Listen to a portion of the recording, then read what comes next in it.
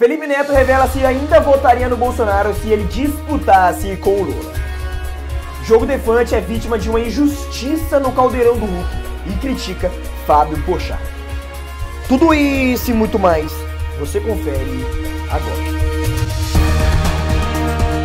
Está no ar mais uma edição do York Treta, apresentado por Daniel e Mentira, galera, foi mentira dele, vai ser apresentado por Matheus. Opa, gente, Matheus Versos, diretamente do York Treta, com nova notícia no ar. Antes de começarmos com as notícias de hoje, já quero pedir pra vocês aí de casa deixarem o seu gostei aqui embaixo pra ajudar o canal e se inscrever caso ainda não esteja inscrito. Outra coisa que eu gostaria de pedir pra vocês é pra ativarem o sininho, assim sempre que sair uma notícia nova você receberá uma notificação no seu celular. Não se esqueçam também de seguir eu e o meu irmão Daniel lá no Instagram, os links estão sempre aqui embaixo na descrição. Recado dado, vamos pro vídeo. Já de início, gostaríamos de expor uma injustiça tremenda que aconteceu com o youtuber Diogo Defante durante uma apresentação no quadro Gonga do Caldeirão do Huck.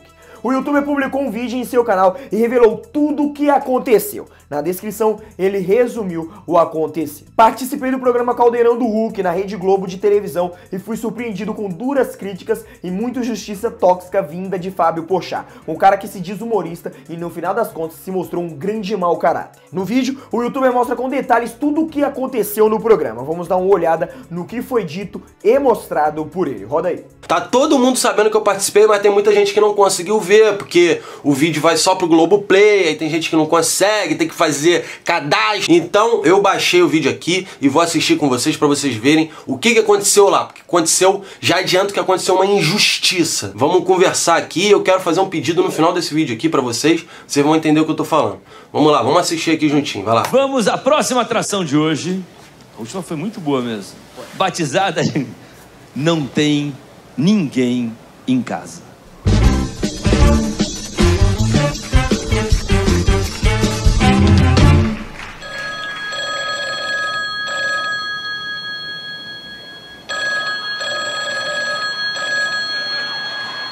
É pra atender? Pera aí, ele vai aparecer. Será que começa quando a gente atende? Atende. Vamos lá. É pra atender, gente? Eu não sei. Não tem ninguém em casa. Não tem ninguém em casa, não atende, por favor. É isso?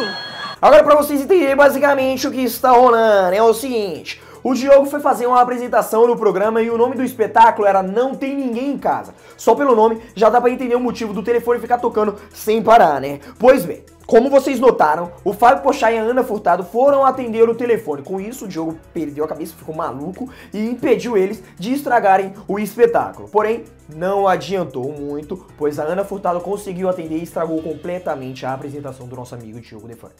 Eu vou atender só de sacanagem. Olha lá, vou atender Posso só atender? de sacanagem. Não tem ninguém em casa! Arô! Estragou o negócio. E ela pegou o telefone, ela chegou a atender.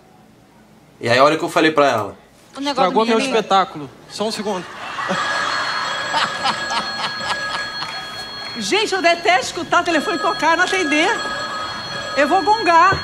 Vai gongar, calma, não gonga assim não. ó, o Porchat deu essa risadinha, mas vocês vão ver o que ele vai fazer daqui a pouco. E a Ana Furtado tá falando que tá incomodada com o telefone tocando. Meu irmão, tá incomodada e quer atrapalhar meu espetáculo? Complicado, né? Não, pera aí. Eu fico nervosa. Deixa eu ver o que vai Vai acontecer alguma coisa, não é possível. Não gonga não, pera aí. Eu atendo. O Porchat até agora tá parecendo bonzinho, né? Que é o cara que riu, agora pediu pra não gongar. Vamos ver, vocês vão ver. Não tem ninguém em casa. Gonga, Por favor, não Olha atende. lá, atendeu de novo. Gonga isso. Ah, gongo! Olha lá, ele foi com as duas mãos, ele fez questão de toma. Me gongou e ele que falou, gonga esse inferno então. Não deixou minha apresentação acontecer, era fã do cara e aí o cara mete uma dessa, entendeu? Bom, concordamos totalmente que o Diogo foi injustiçado e não deixaram o espetáculo fluir como deveria também. Porém, se observarmos atentamente, o Fabio Porchat estava apoiando a apresentação e tal, porém o Diogo foi um pouco grosso com ele e fez com que ele falasse gonga esse inferno. Então, acredito que houve uma certa impaciência do Diogo. Afinal de contas, nem todo mundo está apto para entender a profundidade e a ideia por trás desse espetáculo. Vamos rever essa parte do Porchat. Roda aí, meu querido Daniel. Não tem ninguém em casa. Gonga, Por favor, não Olha atende. lá, atendeu de novo. Gonga isso.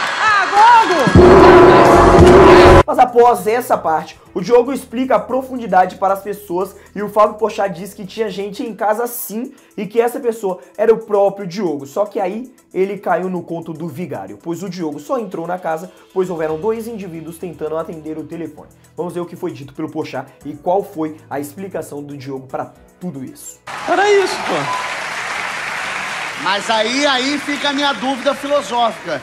Se você tava em casa, tinha gente em casa. Você só tá não cumprindo a tua função, que é atender telefones. É isso aí. Ó, depois que o Fabio Porchat fala isso, olha a minha expressão. Eu vou dar um sorriso, porque eu tava na televisão, tinha câmeras viradas pra mim, o Brasil tava me assistindo, eu quero levar alegria, essa é a minha proposta. Eu dei um sorriso simpático, mas olha quando a ficha cai, como é que o meu semblante muda. Olha isso aqui. É isso aí. É verdade, isso também. Acabou o sorriso. Acabou o sorriso. Muito bem. E o Luciano Huck concordando. Você tem mais alguma coisa a dizer? Alegria! Joguei Obrigado. meu bordão. Agora que você foi gongado, então, por favor, a porta da casa, quer dizer, a porta da rua é a serventia da casa. Porta da casa, serventia da rua. O Luciano já tava falando um monte de merda. Quer dizer, ficaram todos nervosos com a minha situação ali.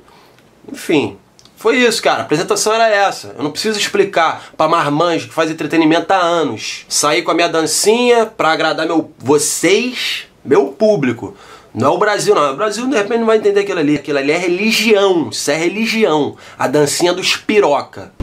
Tchau. Olha lá. Muito criativo. O que é? Sabe o que me deixa mais chateado?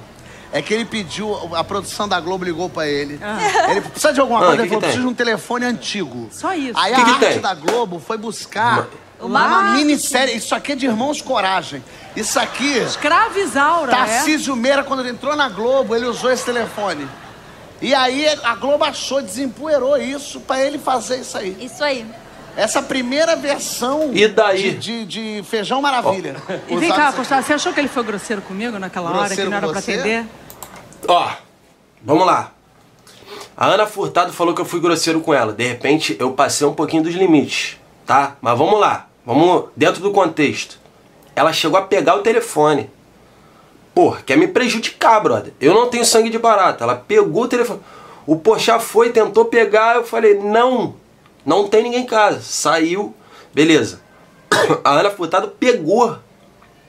Porra, aí é demais.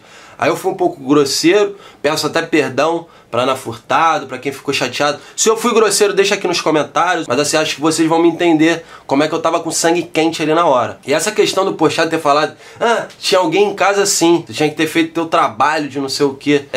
Só tinha gente em casa porque vocês foram lá pegar o telefone. Não era pra ter ninguém em casa, eu tava ali como mordomo, mas eu não estava em casa.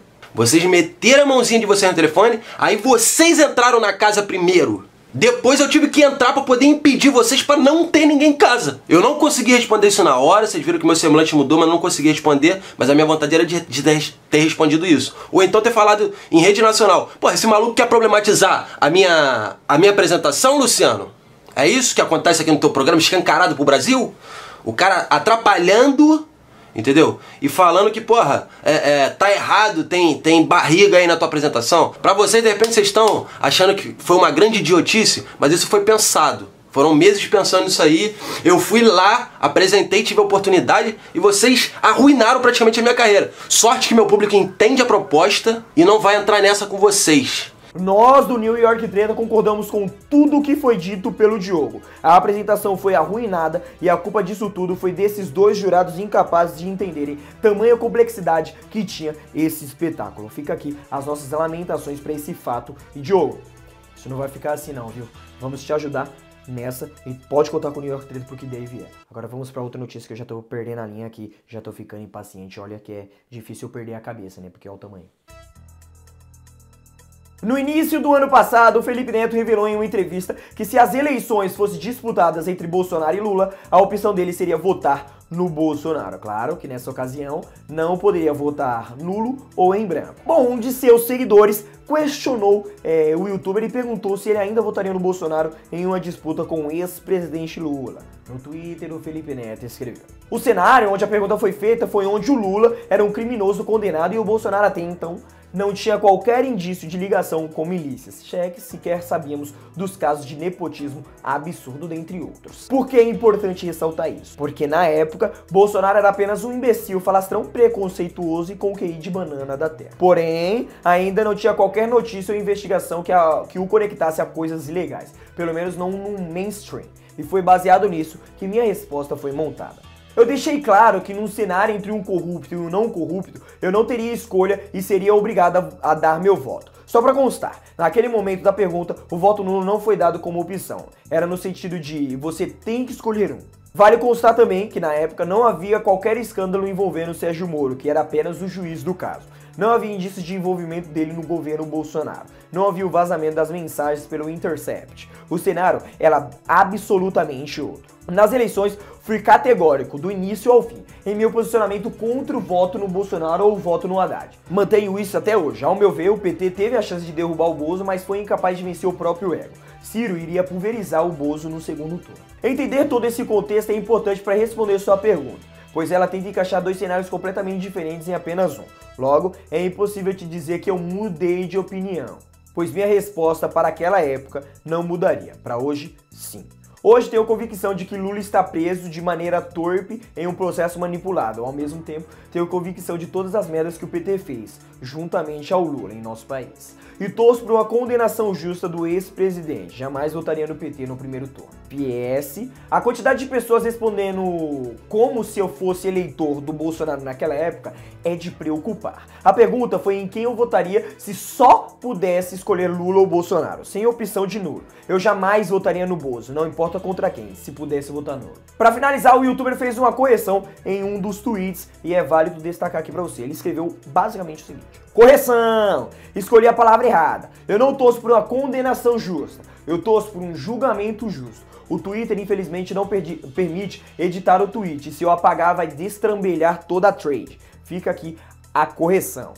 Então, de modo resumido, se o Felipe Neto tivesse que escolher entre Bolsonaro e Lula nos dias de hoje, ele escolheria o ex-presidente. O que você acha dessa afirmação? Concorda com ele? E sobre Diogo Defante, acha que houve uma injustiça gigantesca com o youtuber? Deixa sua opinião aqui embaixo nos comentários. Não se esqueça de clicar em gostei e de se inscrever no canal para acompanhar as próximas notícias. A edição do York Treta vai chegando ao fim. Ficamos por aqui. Falou!